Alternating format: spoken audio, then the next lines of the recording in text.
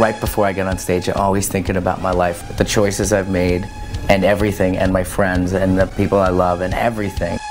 It's excitement, it's a little bit of fear, but not a bad kind of fear, it's a good kind of fear. You know, it feels like you're riding some kind of wave. There might be something outside your window, but you just never know. It could be something. On show days, I still get like really nervous and stuff like that, but it's what I love to do. Never know. Right before they turn the house lights off, my heart always starts beating quick, because you know I'm like, oh man, like what if I always forget, like feel like I'm gonna forget the first notes. I just go up, and I'm just somebody. It's not even that I'm somebody else. I'm me. I'm just turned up to 12.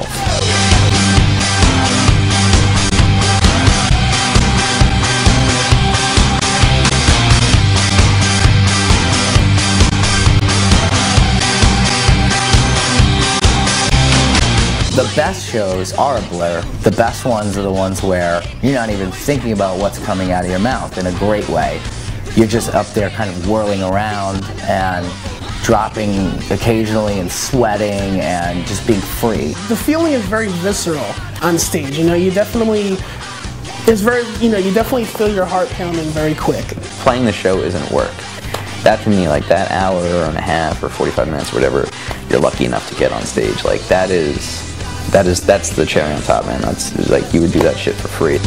When things are going great, time goes by really quickly. You know, it's almost like you get on stage and it's nothing but sweat and blood if you're playing it hard enough, and it's crazy. Time can go by really fast.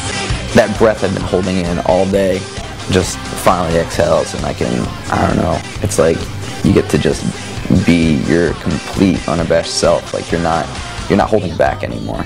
I mean, to me, being up there is the definition of freedom, and rock music to me is the only art form that can make you feel that freedom.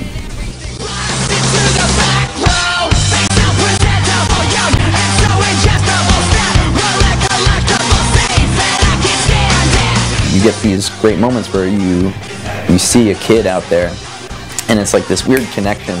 And they're like, oh shit, you're looking at me, and I'm like, oh shit, you're looking at me, and you have this moment, you know, and like, wow, this is surreal. Like, you know, I wrote this song in my basement, and like, there's this song that it means as much as it means to me, it means to you, but in a different way. And that's, you know, one of those great moments when you realize how universal music is and how beautiful, you know, what we're all doing is and how precious it is.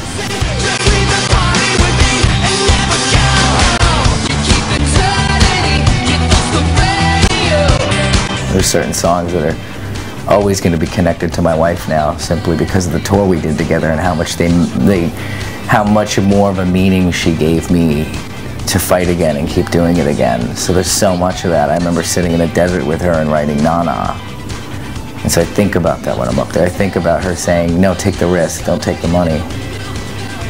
I think about that.